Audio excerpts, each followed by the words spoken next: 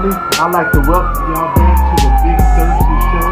I am the host with the most that's going to give you the hot butter on your toast. I am the one Big Thirsty, and the devil is in the details. And if you're dancing with Sean Puffy Combs, you're definitely dancing with the devil. So we're about to get off into the details of the case. In a stunning turn of events, Sean Puffy Combs has been arrested in New York City, facing a raft of serious charges that could have devastation and implications for the hip-hop mogul's music career and any career that he got, entertainment, period, life. The arrest stems from an investigation led by Homeland Security investigations, culminating in a 14-page indictment that reveals disturbing details about Puffy's personal and professional life. The indictment and the charges. HSI Special Agent in Charge Peter C. Fitzhugh, alongside with New York's U.S. Attorney Damian Williams, held a press conference earlier to outline details of the severity of these charges. Among the most damning evidence is the discovery of 3 AR-15s at Combs' house in Manhattan. Authorities emphasize that the serial numbers on the weapons have been deliberately filed off, a clear indication of illegal possession and intent to conceal the origins of the firearms.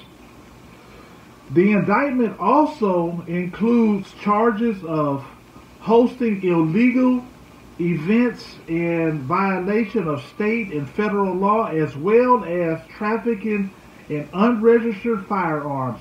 Sources close to the investigation suggest that more charges could be filed as this progressed, with one federal prosecutor saying this is just the tip of the iceberg. The freak-off parties.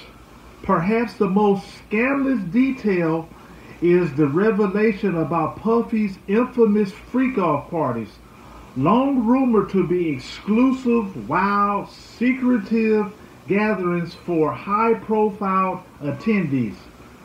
The investigation uncovered over 1,000 bottles of lubricant allegedly meant for distribution during these parties. HSI agents indicated that these parties were more than a social gathering with the potential of illicit activities. It was deep. The rabbit hole goes deep. All right, so legal defense. Now, Puffy came out with the super team, you know. Representing Sean Puffy Combs is to be expected to be the high-profile legal battle is renowned defense attorney Benjamin Brofman of Brofman Associates. Known for handling high-stakes celebrity cases, Brofman, speaking to the reporters outside of the courtroom, expressed confidence in Puffy's, stating that we are prepared to fight these charges and to prove Mr. Combs not guilty of these serious accusations. And I do quote, during the dramatic bail hearing earlier, Puffy's defense team initially offered $50 million in bail, but the U.S. District Judge Catherine Polk Falia set the amount at a staggering $75 million. So yes, he was granted bail. Citing the severity of the charges and the ongoing investigation, the judge raised concerns that Combs' extensive resources and connections abroad could offer him as a flight risk, despite his attorney's assurance to the contrary. The bail was granted under strict conditions, including travel restrictions, and Combs was required to surrender his passport.